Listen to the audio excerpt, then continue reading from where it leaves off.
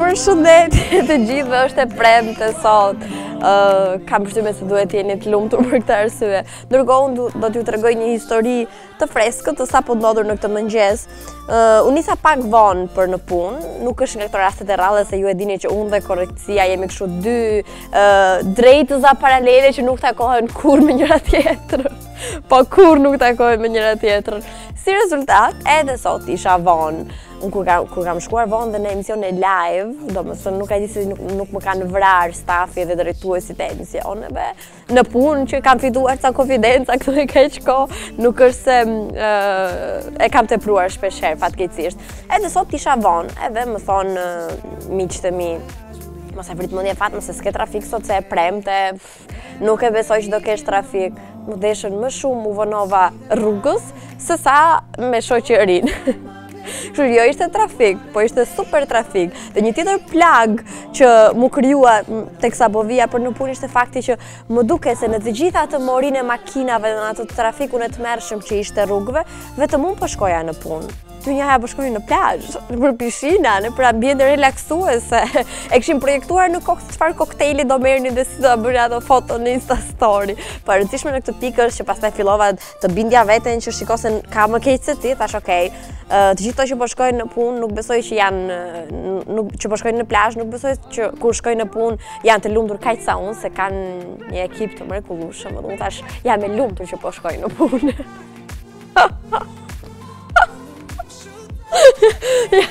Jam shumë e lumtur. Po ta bëjmë dhe një pishinë aty në oborin e TV-ja, do ishte kulmi i lumturisë, sidomos për këtë periudhën tani, për periudhën e verës. Kështu që nesër ose të paktën sot mundohuni të gjeni rrugë dhe mënyra strategjike se si të lëvizni përgjatë fundjavës që mos të ngecim gjithë në rrjedhën e trafikut, kështu që zbuloni të gjitha rrugicat e çuditshme që ekzistojnë për të dalë nga Tirana apo e Anesjeldas. Besoj që kjo do t'ju ndihmojë shumë dhe mos i tregoni rrugicat, se mua dikush më tregoi një rrugicë interesante për të shkuar në shtëpi dhe unë që ua tregoja gjithë dhe tani ka trafik edhe aty. Edhe nuk duhet i tregoni këto rrugët interesante që zbuloni, se bëhen popullore dhe si lloj ka trafik. Është e premte sot, kemi takimin e fundit sa i takon kësaj jave këtu në Fandej dhe sigurisht sikundër prej kohësh ndos tani më të premteve ne sjellim këngët më të mira shqiptare, edhe chartin muzikor Like Shqip Top 10 sikundër dhe e quajmë. Njëkohësisht teksa do të shëtisni të dielën për të shkuar në destinacionet që ju keni bërë me plan tani më, me njerëz dhe zemër apo me shoqërinë, ne kemi qejf t'ju shoqërojmë. Kemi qejf t'ju shoqërojmë me muzikë të mirë, është një program në fakt Like Shqip Top 10, charti muzikor me 10 këngët më të mira shqiptare vjen të dielën në orën 11 paraditën në In Radio 105.7. Kështu që nuk është se sjellim vetëm këngët më të mira shqip, sjellim dhe çik informacion për cilin prej artistëve. Kështu thashë them kemi boll një për personazhe, disa prej tyre do të sjellim dhe sot. Do flasim për dasma, do flasim për skandalet rastije, që sigurisht ju e kuptoni që e kemi fjalën për shtëpinë e famshme e Kardashian në këtë pikë. Do flasim për surpriza të bukura, siç ishte ajo e Miriam Canit edhe Alban Skënderi në koncertin e tyre. Tani më është momenti ku po flasin protagonistët për përjetim për mënyrën se si e përjetuan koncertin, ndarjen e lajmit të shtatzanisë së Miriam Cani etj. Do sjellim muzikë të mirë. Po do flasim për dashurinë, duke qenë se dje ju pyetëm se ç'është dashuria për ju apo qa kuptimi ka apo si e përshkruani ju dashurinë. Sot do të tregojmë disa shenja që nëse partneri juaj i plotson këto kushte, atëherë është super mega i dashuruar me ju dhe mos ju ndani partnerit. Ndërkohë presim pjesëmarrjen tuaj në gjithë rrjetet tona sociale. Ne jemi në Facebook, në Instagram, në Twitter, në kanalin tonë në YouTube dhe në website-in intv.al. Mos harroni ta bëni follow në inlife.al në Instagram dhe mos harroni që t'ju jep një freski ditëve tuaja me dhuratat e shumta dhe tepër interesante që ekzistojnë vetëm në Youth App, në aplikacionin për të ri, në risinë e fundit Vodafone Albania. Unë e quaj shpeshherë në golin e fundit që ka bërë Vodafone Albania, kështu që mjafton të shkarkosh Youth App, është vetëm për të rinj, mjafton të shkarkosh Youth App në telefonin tënd dhe duke u bërë pjesë e gjithë tentarive aty brenda, duke përfshirë gjithmonë më shumë e gjithmonë më tepër dhurata. Një ndër to për shkakun konsiston vetëm në një shpërndarje kodi. Secili që është pjesë e Youth App ka një kod personal dhe nëse shpërndan këtë fundit me miqtë e tij, mund të fitojë deri në 199 GB falas. Dhe nëse ju thoni jo, gati 200 GB for free, ju qofshi, se unë s'do guxoja ta bëja një gjë të tillë. Tjetër, ja prit ta lexoj një çik skaletën se kam lexuar. Paska ditëlindje Lana Del Rey sot 34 vjetorin feston. Në fakt po ta mendosh mirë, është bërë e famshme me video games. Edhe pse Lana Del Rey është emri i saj artistik, se emri i vërtet është Elizabeth, dhe është një ndër personat e cila nuk është bërë pasur nëpërmjet muzikës, ka qenë shumë e pasur, madje familjarët e saj nuk kanë qenë dakord që Lana Del Rey të merrej me muzikë. Dori ta bënin doktoresh, si gjithë prindërit inxhiniere, diçka e tillë jam e sigurt. Kështu që Lana Del Rey sot feston ditëlindjen. Prince William në oborin mbretëror ka fest në ditën e sotme, kështu që kush e di ç'do bëjnë andaj, po jam e sigurt që lajmi do përhapet me shpejtësinë e erës. Edhe kemi më fal një minutë nga Alessio, një miku im shumë i mirë, po dhe modest njëkohësisht, se çfarë ka zbuluar në pyetjet interesante që i bëjnë brenda vetëm 60 sekondash, dhe do ta zbulojmë pak më vonë, jam mezi pres ta ndaj me gjithë ju në fakt. Edhe kënga e parë që bën startin e Fun Day është një këngë e 2012-s, një ndër më të dëgjuarat në periudhën kur u lançua, sigurisht vjen nga Lana Del Rey, është Born to Die.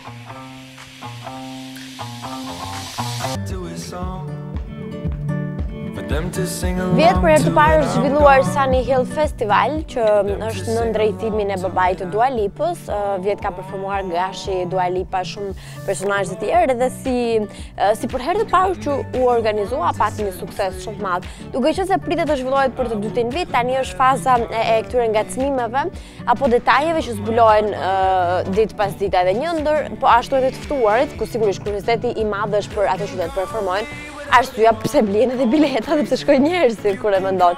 Dhe me sa duket është zbuluar emri një artiste të famshme shqiptare në botë, e cila është edhe shoqe shumë e mirë me Ariana Grande, po edhe bashkëpunëtore në një pjesë të mirë të produksioneve të Ariana Grande si ka shkruar ajo, po flasi për Njomza, kështu që nëse ju shkoni në Sunny Hill Festival, aty do të jetë edhe Njomza duke performuar.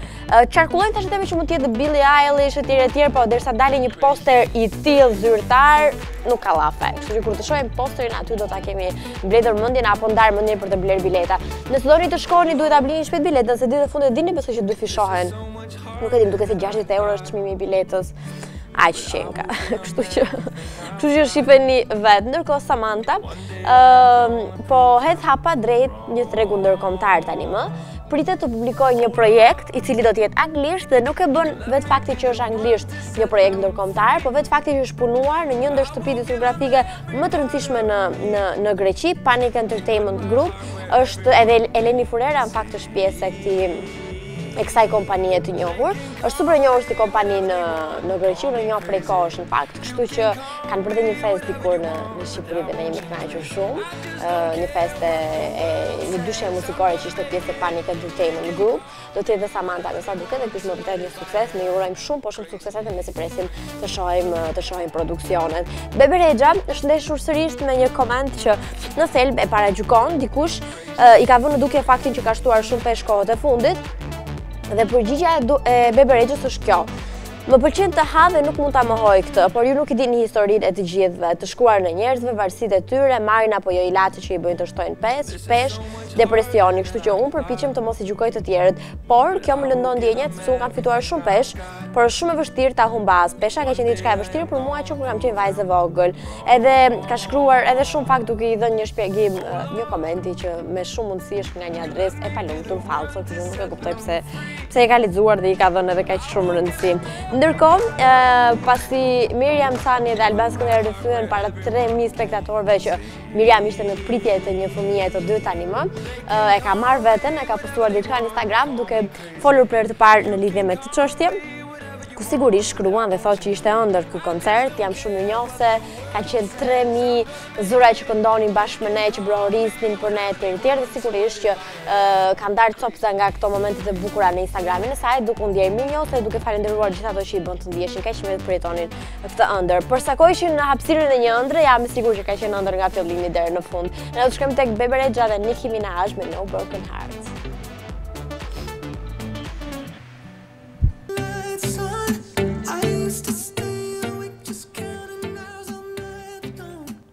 Jemi tek produksioni që më shumë e kemi folur para se dilte kënga se sa tani që doli kënga. Në fakt ne e prezantojmë edhe si Hot of the Day.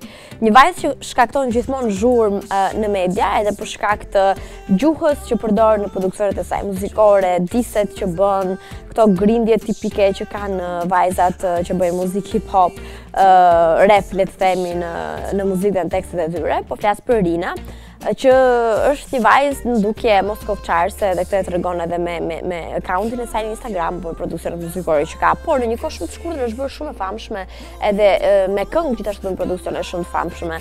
Pak ditë më parë ose pak javë më parë doli lajmi që Rina do të sillte një bashkëpunim me Adelina Ismailin, një ndër këngëtarët që prej shumë vitesh është pjesë e industrisë muzikës, e të gjithë jo më kote quajnë diva dhe e duan shumë. Dhe kështu ky lajmi na surprizoi. Ato që e duan muzikën e Rinës ishin të lumtur, ato që nuk e duan nuk ishin dhe kaq të lumtur, sepse të dyja palët duan Adelina Ismailin. Kjo është shumë e sigurt. Vajzat, girls, chikat, kështu është titulli i këngës. Njëri nga këto tre domethënë. Jo më larg se dje është publikuar dhe sigurisht ka patur reagime shumë të mira. Pritet që të jetë një hit vere. Në fakt është një remake, është risjell kënga Kanagjeji që ka patur dikur Adelina Ismaili. Dhe Adelina këndon pjesën e vet. Rina vazhdon me ato diset e tjerë. Është thjesht si një këngë që gjithashtu është një këngë ku bëhen ku ka nga këto fjalime tipike që unë jam e mira etj edhe diste kundër vajzave që bëjnë muzikë rap të tjerat, por mund ta ketë edhe me çunat, pse jo. Adelina Ismaili shprehur shumë e lumtur lidhje me këtë bashkëpunim dhe ka thënë fjalë shumë mira për Rinën, sigurisht dhe kjo e fundit është super e lumtur që ka Adelina në produksionin e saj. Ka vetëm një ditë që është publikuar dhe po e shohim gjithandej në rrjetet sociale, kështu që e ndjekim tani për herë të parë në Fandej.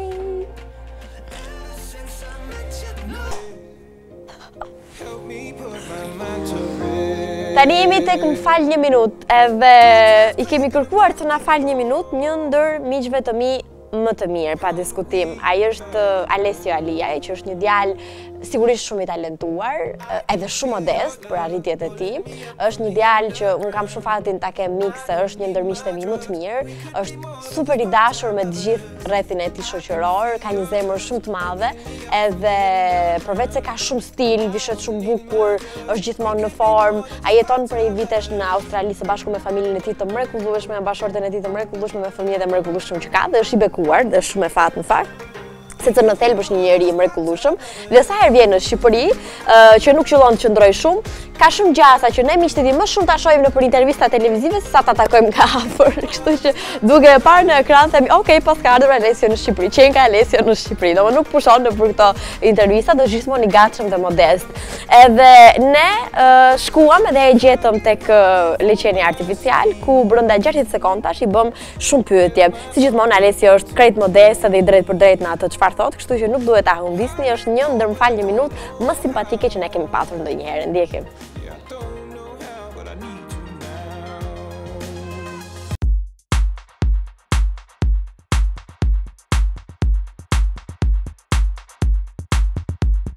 Hej Alessio, përshëndetje. Përshëndetje. Çfarë të rikthen në Tiranë her pas here? Dashuria për vendin tim dhe për familjen. Si është një ditë e zakonshme Alessios në Australi? Me shumë takime dhe nuk mbarojnë asnjëherë. Në moment që mbarojnë është momenti kur flej gjumë. Sa ka ndryshuar jeta jote pasi e bër baba? Ka ndryshuar në kuptim të mirë shumë sepse jam bërë më i dashur. A vazhdojnë të ngacmojnë vajzat ende? Gjëja që pëlqej duhet ngacmuar, kështu që është një sport. Alessio, çfarë mendimi ke për muzikën shqiptare sot? Muzika shqiptare ka një tingëllon shumë mirë, fjalët s'kan asnjë kuptim, por rëndësi ka që tingëlloj mirë. Artisti shqiptar më i talentuar? Ledri Vula. Artisti që ka fituar famën kot? Ka sa të dush nga ata. Çfarë mendimi ke për artistet shqiptare që sot kanë fituar famë ndërkombëtare? Dua Lipa, Rita Ora, Era Strefi janë persone që mbajnë ikonën shqiptare për momentin dhe Dua Lipa do bëhet edhe më madhe, edhe mendoj që edhe Era ka për të arritur shumë më lart. Nga yjet botëror që ke punuar, cili është më tekanjozi? Po të gjitha në tekanjoz, por ja që kur je famos do të thotë që je si kalamet e vegjël, i don të gjitha. Si ishte të punoje me Drake? Drake jam shumë i lidhur me ta, kam punuar disa herë, unë jam shumë afër me ta dhe është super artist. Jo për këtë është numër 1. Po me Justin Bieber? Justin Bieber është i kalamaj vicuar, por që është i talent. Po me Rihanën? Rihanna kam punuar para shumë vite, është super bomb, por që nuk i dihet jeta e boni qik me probleme, por është talent. E ke menduar rikthimin në Shqipëri? Gjithmonë rikthimi kam menduar Shqipëri, mos kisha pas kalamajt të nostalgjie, mund të isha këtu. Unë këtë vit kam qenë super e kënaqur me Eurovisionin, madje ju shkruajta drejtuesve të Eurovisionit, thash këtë vit keni bërë punë mrekullueshme. Ma kthyen ato tha faleminderit Fatma, ne vdesim të impresionojmë ty me Eurosongun. Për te shakave, zakonisht nuk kam goditur në çaj, gjithmonë këngët që pëlqenin mua ishin këngë që nuk futeshin as më vjeçe. Po këtë vit, 2 këngët e mia të preferuara në Eurosong dolën e para dhe e dyta. Thash mos kam filluar të bëjmë një muzikante shumë e talentuar me një nuhatje të papare artistike. Në vendin e dytë ishte Mamod me Soldi, i cili fitoi edhe Sanremon. Dhe në momentin kur fitoi Sanremon, nuk u prit shumë mirë nga këto italiano verot, sepse thanë ajo po ai nuk ka origjinë italiane, është ditë vit që festivali më prestigjioz në Itali nuk i jepet një djali që ka origjinë italiane, se kështu ndodhi dhe me Armal Metën, i cili ishte shqiptar, apo me Mamod, i cili nuk e di nga është, po nga emri duket që nuk është italian. Soldi u bë shumë e famshme. Kur doli në vend të dytë, pastaj ndryshuan mendje italiano verot, për këtë jemi të sigurt. Edhe tani më Soldi, produksioni i tij, ka thyer një tjetër rekord, është kënga më e dëgjuar në historinë e Spotify. Kështu që duan italianë dhe pas kanë dëgjuar këngën pafund apo dhe bota mbar, edhe për nga konteksti dhe muzika dhe miksimi që i ka bërë me muzikën e vendit të tij dhe muzikën italiane, ka bërë që të dëgjohet shumë. Me sa duket edhe është i pari në Spotify, që është një rrjet apo një aplikacion muzikor i rëndësishëm dhe serioz, jo nga këto që blihen klikime. Ndërkohë, festën ose birra do na japi Julia Roberts dhe Cindy Crawford, sepse në të dyja industritë respektive ku kanë punuar, ja kanë dalë shumë mirë, aq sa kanë fituar një yll. Edhe për këtë arsye tani më të dyja janë vlerësuar në maksimum, edhe mendoj që duhet i kishin vlerësuar shumë më herë, sidomos Julia Roberts. Vjet Julia Roberts u shpall dhe femra më e bukur në botë. Para një viti ishte Jennifer Gardner, do të thonë gjithmonë më shumë bota po vlerëson vajza që qeshin bukur dhe që qeshin shumë. Dhe jo këto që janë bërë aq shumë sa që nuk qeshin dot. Dhe për këtë arsye më kam pëlqyer dhe kam qenë pro edhe të parit dhe të dytë të rast. Ndërkohë, e dini ç'po ndodh? Nuk e di a është e qëllimshme apo është aksidentale, po 2 aktore do martohen në të njëjtin ditë dhe në të njëjtin vend në Paris. Po flasim për Zoe Kravitz dhe Sophie Turner, dhe se si do ja bëjnë me dasmorët, unë nuk e di, se duke qenë se janë të 2 aktore kanë pothuajse një rreth shoqëror, apo të ftuarit do të jenë të njëjtë, çdo bëjnë ato të ftuarit dhe shkojnë te njëra dasmë, do visha shpejt të shkojnë te dasma tjetër, se po u veshën edhe një lloj pastaj i merr lumi, kështu që është zbuluar që dasma e 2 çifteve, 2 aktoreve do të jetë në të njëjtën ditë dhe në të njëjtin vend, dhe se si do ja bëjnë, unë nuk e di. E sigurt është që nuk janë të ftuar të dasma e njëri tjetrit, se dhe kjo mund ndodhë dhe është një çudi tjetër pastaj. Kylie Jenner është e radhës që flet për skandalin e famshëm të Tristan edhe Jordyn Woods. Kylie thotë që Tristan ishte një tradhtar, këtë e dinim dhe nuk u surprizova, se e njihnim se si ishte dhe nuk është se surprizohem në thelb kur ai bën diçka të tillë, por më surprizova shumë nga Jordi, nuk e prisja. Thotë unë e kam marrë telefon dhe ajo qante gjatë gjithë kohës edhe nuk ishte e aftë që të fliste të komunikonte me mua, sepse ishte vetëm duke qarë. Ndërkohë Kim Kardashian ka treguar që ajo çfarë më bën përshtypje në gjithë histori është se si Jordi nuk ka kërkuar kur falje për këtë çështje.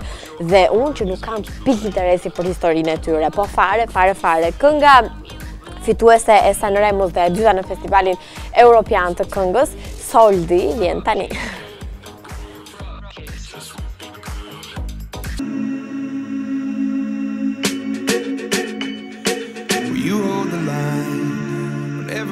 Okej, jo më larg se dje në Facebook, nuk e di pse më është fiksuar Facebook, por në fakt jo në Facebook, në Instagram, në InLife Fikale dhe në TV Albania ne pyesim çfarë është dashuria për ty. E keni bërë edhe zëri më ndushon kur flas për dashurinë. Tani është një studim tjetër pasuesi temës së ditës së djeshme, ku flasim për shenjat që tregojnë se partneri ju dashuron vërtet, goca apo dhe çuna. Nëse nuk plotson shumicën e këtyre shenjave, unë mendoj ta lini tani para verës, është e rëndësishme. E para, ti lexoj pak se unë si kam lexuar. Kur bën plane për dy persona, shumë gjë e bukur shkëm. Kur një person futet në lidhje serioze, nuk bën plane vetëm për veten, por për të dy. Nëse jeni në lidhje dhe nuk e dini a është serioze, vetëm shikojeni se si i bën ai planet. Okej, që ka vetëm për plane, është vetvetja me ty, po jo duke eksagjeruar. Një mënyrë për të treguar nëse dikush vërtet kujdeset për ty është të shohësh se si ai sillet me ty. Kur ndjeheni komod me dikë, nuk keni frikë të bëheni vetvetja në çdo aspekt, ato që është i vërteti dhe i duhuri, po kjo domosdoshmërisht tregon që ai të don. Një ndër indikatorët më të mëdhenj në lidhje serioze është që edhe ai ndihet komod ndaj jush, të tregoj se si ndihet, kur është i mërzitur, kur është i lumtur, etj. Në fillim të lidhjes është e vështirë të tregoni dikujt se si vërtet ndjeni. Nëse partneri vendos të hapet dhe të shpreh ndjenjat, atëherë nuk ju nevojitet asgjë më shumë për të parë se gjërat që ju pa bëni po shkojnë shumë mirë.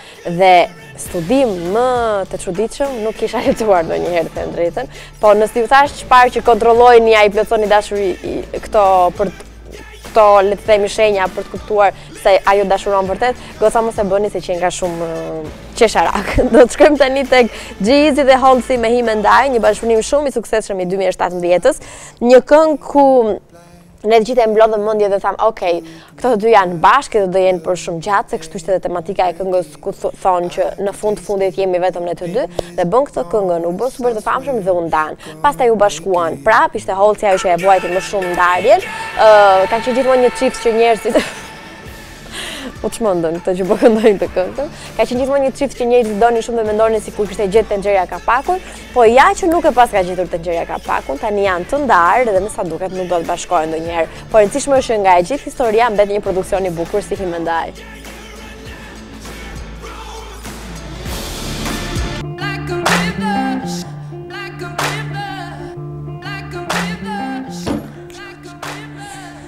Okej, jemi në vendin e parë, në momentin më të rëndësishëm të chartit muzikor Flagship Top 10, gati për të prezantuar dhe këngën më të suksesshme të javës. Në fakt, duke marrë parasysh që ky është momenti më i vrullshëm, ku gjithkush publikon ndonjë këngë, je si këngëtar të shëndësikat do ta bësh një këngë në verë.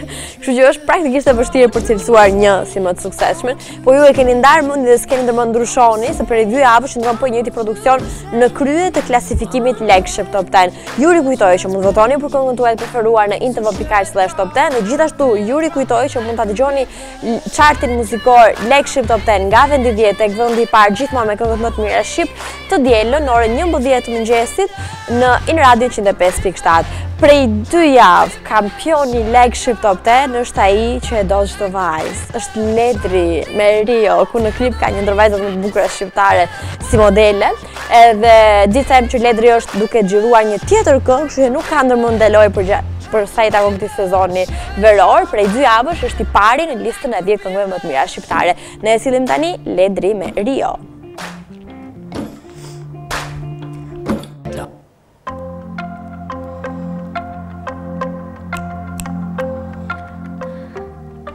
Ne jemi gjithmonë gati duke pritur një follow nga ana juaj në InLife Fikale në Instagram, apo gati për t'ju shoqëruar me informacione nga më të ndryshmet për gjatë fundjavës në të gjitha rrjetet tona sociale. Edhe nëse je përdorues i Facebook, jemi aty, apo në Instagram, TV Albania, në Twitter, në kanalin ton, në YouTube, TV Albania, apo në website-in zyrtar intv.al. Kështu që nuk do të ishte ide e keqe ta shpenzoni fundjavën me njëri tjetrin. Nëse keni gati atë justifikimin e gigabyte, më vjen shumë keq nuk e pranoj, se jam shumë e sigurt që në të gjitha qytetet e Shqipërisë, dhe jo vetëm në Tiranë, tani më po përdoret Maximum Youth App, të gjithë të rinjt e din mundësinë e tyre të artë për të bërë pjesë të këtij aplikacioni shumë cool dhe interesant, siç është Youth, për ta shkarkuar së pari nga App Store, për ta bërë pjesë të smartphone-it, një regjistrim super i thjeshtë, të bën ty pjesëmarrës në vendin, në destinacionin më interesant të kësaj periudhe i mundsuar nga Vodafone Albania. Dhe një ndër gjërat interesante që mund të bësh në WhatsApp, më besoj ka shumë të tilla, është të krijosh një paketë siç ta do zemra ty, me minuta dhe mesazhe, duke fituar kështu 10 GB bonus. Dhe nuk besoj që ka ndonjëri në këtë botë që i thotë jo dhuratave. Këtë nuk e besoj kur. Aq më tepër kur janë të mirë menduara dhe janë risi nga Vodafone Albania. Kështu që nëse ti nuk je youth, vera nuk dihet fare e këndshme për ty. Ne kemi rezervuar në fund fande një produksion shumë të bukur nga Maroon 5, i fundit sa i takon gjithë kësaj periudhe nga banda në fjalë. Girls Like You ishte një refren për gjitha femrat, sikur edhe në klip janë vajzat e femra shumë suksesshme në profesionet e tyre. Është dashuruar masivisht kjo këngë, duke thyer kështu dhe rekorde me prezencën statike që pati në Billboard. Dhe pas këtij super suksesi u zhduk Maroon 5 dhe me të drejtë madje, si puna e Sheeran që bën një këngë bën nami dhe zhduket pastaj. Me Maroon 5 dhe Girls Like You ne mbyllim Fandej për këtë të premte, sikur edhe për këtë javë. Kanë qenë një fundjavë sa më të bukur, të qetë dhe të këndshme, dhuroni dhe shumë dashuri, ne takojmë të hënën. Mirupafshim.